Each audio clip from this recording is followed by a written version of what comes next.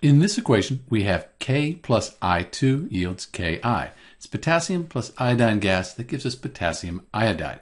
So to balance the equation, let's count the atoms up on each side and then balance it.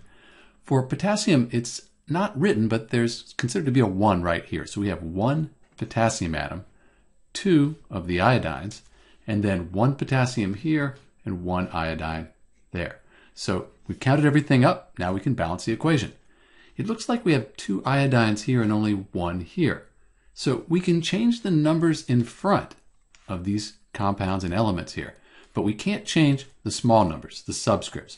So we're going to change the coefficient here in front of Ki. We're going to put it 2, because this 2, it applies to the K and it applies to the iodine. So we have the 1 iodine times 2, and that gives us 2 iodines. So these are balanced. But remember, this 2, it applies to everything. So we have the 1K times the 2, and that'll give us the 2 potassium atoms.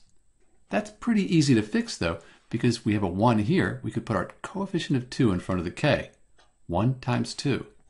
That'll give us 2, and this equation is balanced.